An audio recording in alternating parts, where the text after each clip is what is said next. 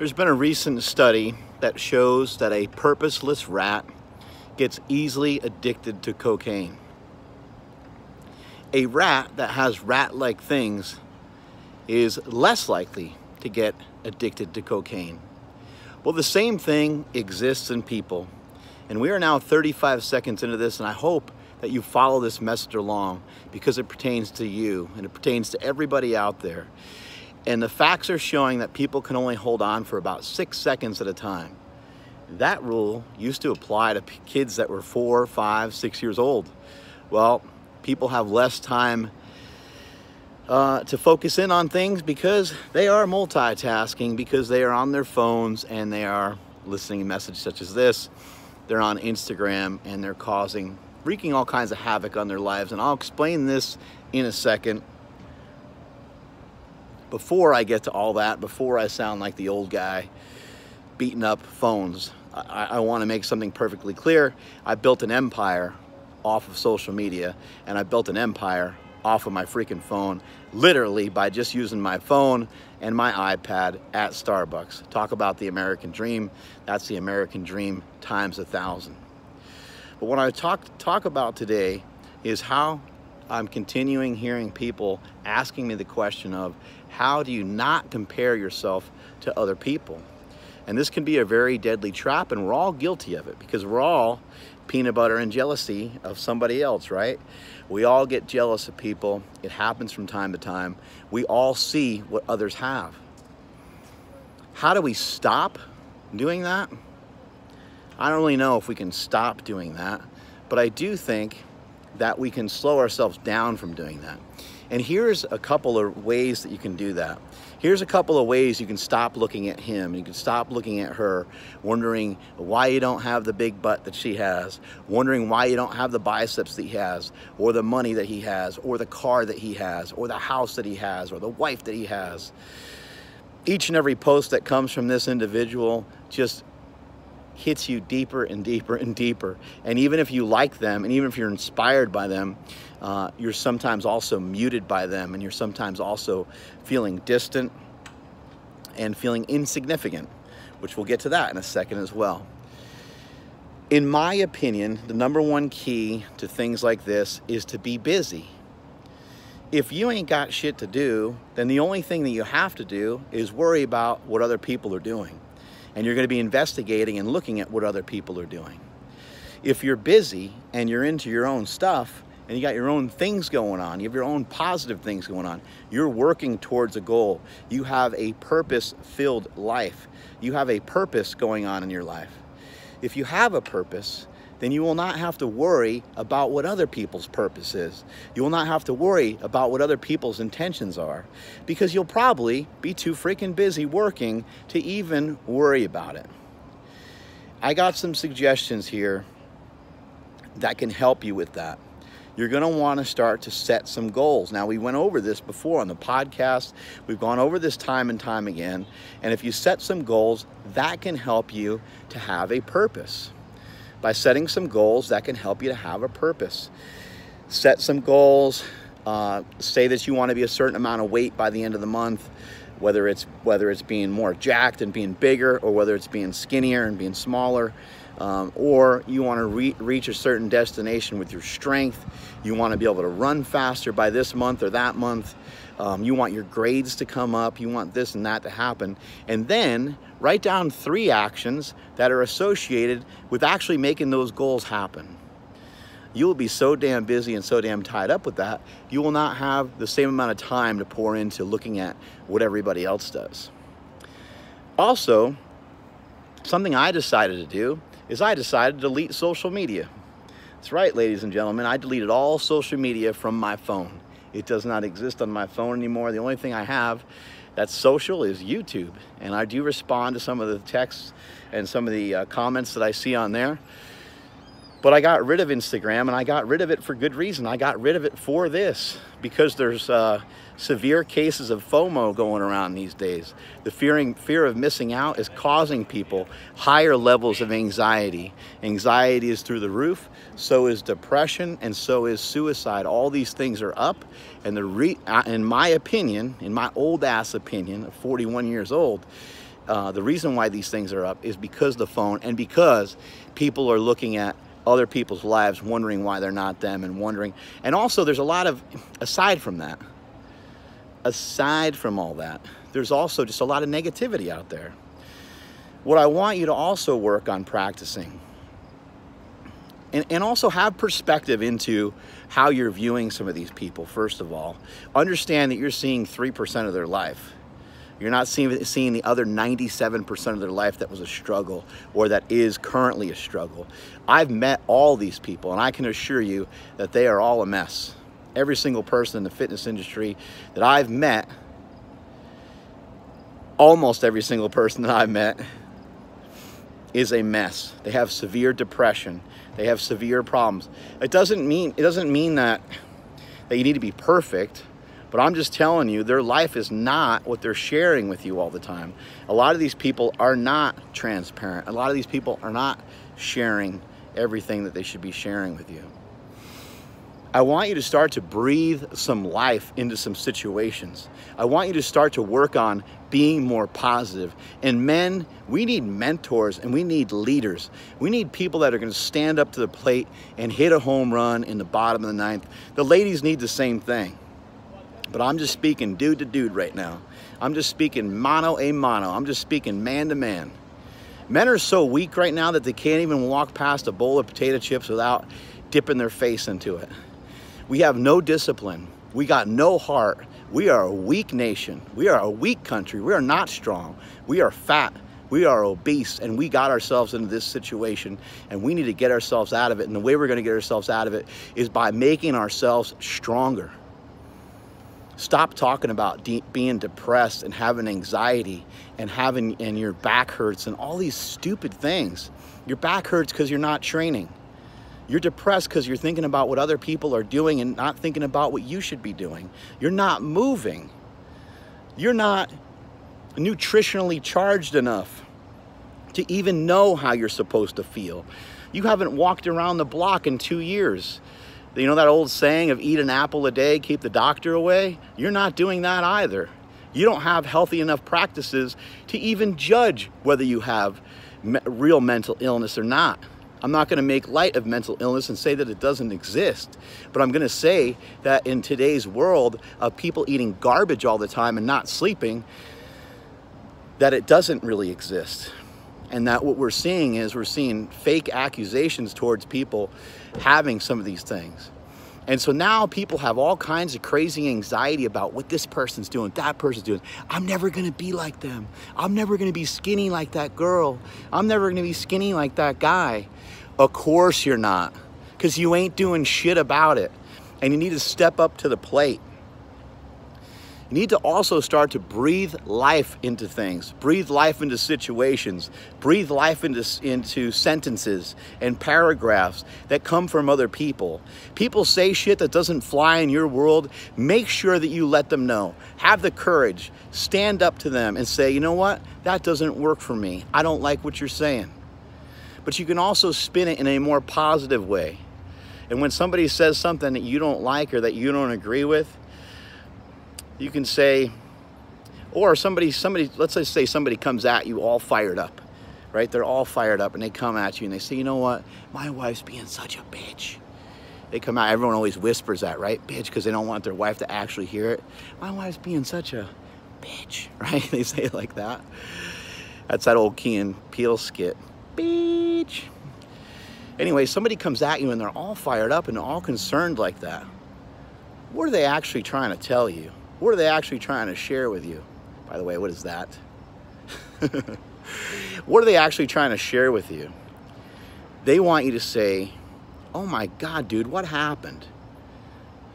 Even from a guy. Guys want guys to be more sensitive towards their needs. Hey, buddy, you'll look like this. Sorry, put these shades down. Didn't even know I had them on there for a second. Hey man, I heard what you said. Is it really that bad? Is your wife okay? Is there anything I can help you with? You want to talk about it more? Breathe some life into it. Breathe some positivity into it. Tell your friend that you're there for them. Be kind-hearted. Be nice. What's wrong with being nice? it can make the world go round, can it?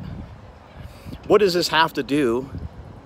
What does this have to do with trying to stop worrying about other people? It has everything to do with it, because when you invest time in other people, you feel fulfillment and you feel better about yourself. You feel significant. You played a role in that person's life, and you may have changed their life, and you may have changed their perspective. Say, oh my God, man, I'm sorry that happened to you. Is there anything I can do to help? Hey, you know what, man? Let's get out of here. Let's go grab a cup of coffee and let's talk about it. I've been in some weird situations with my family members too. How hard is that? Somebody comes to you and say, man, you know what? My brother's drinking again, man. I don't know what's going on. Don't take that lightly.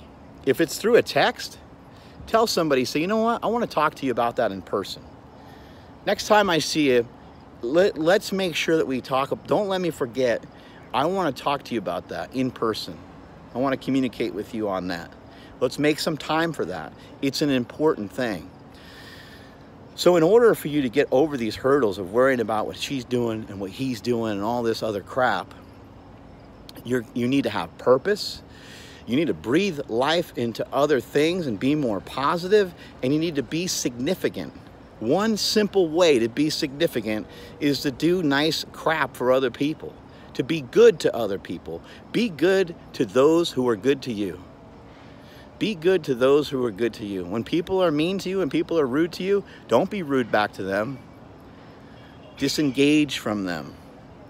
Let them know you're not going to participate in their bullcrap, and start to find other people that are more positive. We got to have more positive thoughts. We have to have more positive action. Remember what I said earlier about those goals? Set those goals up. People that are busy are too busy to be worried about all this other crap that other people are doing. Do I sometimes get jealous of other people? Of course I do.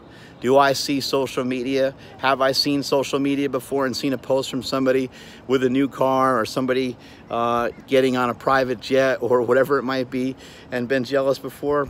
Hell yes, I've been jealous. Who hasn't been jealous of The Rock, right? We've all been guilty of that.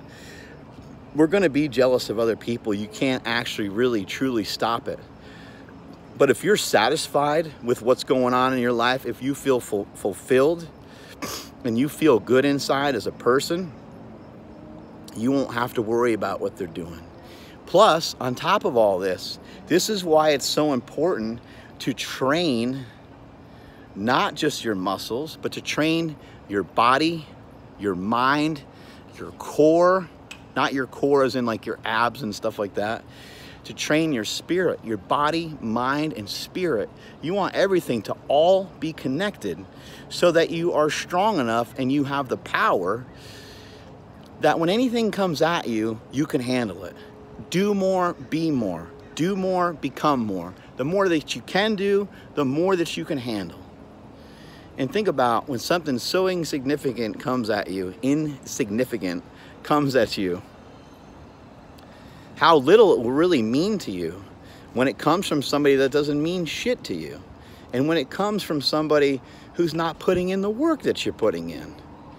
Somebody wants to say something about me on social media about this bodybuilding thing that I'm doing. Laughable. Laughable. They have no idea how much work I put in over the last 9 or 10 weeks. I challenge anybody in the world to tell me that they've worked as hard as I have in the last 9 weeks. I don't care if it's Phil Heath or whoever. I have put in the time. I have put in the work. Now, I haven't put in the body work that those guys have. I'm not comparing myself in that way under any circumstances whatsoever. And I'm not on that level. I'm not putting myself up there in terms of that. But in this last 9-week period, when it comes to doing all the work that I was supposed to do, with all the stuff that was sent to me by my coach, I did it all to a T. 90 minutes of cardio, I was supposed to do it, I did it. I was supposed to work out 3 times in one day, I did it. I was supposed to work out twice in one day, I did it. I was supposed to eat 7 meals a day, I did it. I was supposed to eat half a cup of oats for the day, I did it. I was supposed to eat 20 egg whites in a day, I did it. I was supposed to have chicken breast and egg whites and steak and salmon every single day, I did it. I was supposed to have 1 protein shake a day after every workout, I did it. Whatever it was, whatever was supposed to happen, 8 hours of sleep, I did it. I made sure it all got done each and every day. Gallon of water. Boom, check. You can check it all off the list. So what you have to say and what you're doing matters to me less, because I'm pouring my heart and soul into everything that I'm doing. The reason I got rid of social media was because it was slowing me down. And I suggest that you guys take some days off of it and take some time away from it and be a poster and stop worrying about what everybody else is posting all the time. I realize that I make money and I make my living off of some of these posts. But man, you guys got to slow down. You got to start deleting people. People are worthless. Dude, I'm all over YouTube, and I have been for years. And I've been silent for a long time. I haven't been pumping out messages like this in a very long time. And there's been a reason for it. It's because I've been honing in my craft, and I've been getting better all the time at what I do. I'm getting better all the time at communicating. I'm getting smarter every single day. And now I'm ready to tear this world apart, and I'm ready to tear everybody a new asshole and tell you that there ain't anybody good to listen to, and you should be listening right here to Mark Smelly Bell at Super Training 06, because there ain't shit else out there that's good enough. I'm telling you the God's honest truth. I've listened to everybody. There's like 5 or 6 speakers, and I can tell you who they all are. I'll share that with you in another video. And that's it, dude. There ain't nobody else. 10 years ago, a decade ago, I was on top of my game in powerlifting, squatting over 1,000 pounds every single week, bench pressing over 800 pounds every single week, breaking all-time world records in single-ply powerlifting, breaking 275-pound weight class, multi-ply records, single-ply records, you name it. I was smashing all that shit. An 854-pound bench, 1,080 squat, the biggest total still to this day in California history. Go look up the USPF records. I still have the open record in the 308, and I still have the bench press record. I destroyed people. I ain't got no problem saying that.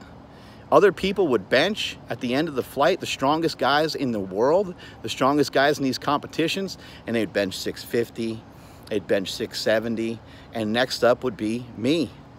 Good old Mark Smelly Bell, the dumb fat kid from Poughkeepsie. And my opening bench would be 810 pounds, and I'd smoke every single one of them. Well, it's not 2008 anymore, is it? Where are all those lifters? What are all those people doing? I don't see them around here anywhere. I don't see any of them on YouTube pumping out videos. And the guys that are currently popular on YouTube, I didn't see them on YouTube when I was on YouTube, when YouTube first started.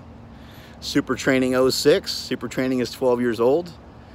I started this account, this Super Training 06 account, in 2007. Before I knew about YouTube, I had something else called Putfile. And here's my point. My point is, I don't want people to ever say, hey man, remember Mark Bell? Remember he would do some of those cool things? That was awesome when he did that stuff 10 years ago. No. That's not what I'm looking for. What I'm looking for is this. I want people to say, hey, remember Mark Bell, the powerlifter? And then later on he was an inventor. And then he became a millionaire, I think. Somehow. Something happened, something weird happened. And then not sure what happened from there. But then he stopped powerlifting, and then he started bodybuilding. But instead of them having them talk about what I used to do, they're now talking about how good I am about what I'm currently doing. And I can tell you right now, there ain't nobody else in the game doing that. And that's because I'm focused on me. And I ain't focused on you, and I'm not focused on the girl next to you. I'm not focused on the guy next to you. I have the focus that is necessary. I like to do one thing at a time and complete one mission at a time. Remember this. You do not have to do anything spectacular to be loved. You do not have to do anything spectacular to have change. You just need to be consistent. Constantly consistent. Persistency. Is that a word? Persistence. Constantly consistent. What do I always say? Gradum ferociter. Put one foot in front of the other. Hey, we got a fan back there. Gradum ferociter. Put one foot in front of the other. Step by step, ferociously. Don't stop. Don't slow down for anybody. I got to get out of here because I got to eat my last meal of the day, which is some halibut, some asparagus, and some carrots. And I got to get my ass up for some more cardio in the morning. You wanted to know how to avoid, there's a fan again. You wanted to know how to avoid being, focusing in on other people and worrying about what other people are doing and worrying about what other people are saying. I gave you all the tips and all the tools. Go ahead and shut down your social media. Don't forget that I said that. Get away from that shit from time to time. It would really help your brain. It would really help your body. Before I drop off, let's talk about this. What's reasonable? What's a reasonable amount of time for you to be on social media every single day? I'm going to give you an amount of time. I'm going to say 90 minutes, okay? I'm going to allow you 90 minutes. That's excessive, I think. I'm going to allow you 90 minutes. I want you to set your alarm when you go on it every day. 15 minutes here, 20 minutes there. Go to your clock on your phone. Even if you have a piece of shit Android, it will have it on there. Set that, check it out. You got 90 minutes to be on there every day. And on the weekend, I'll give you 30 minutes. Strength is never a weakness. Weakness never strength. I'm Mark Bell, and I'm out.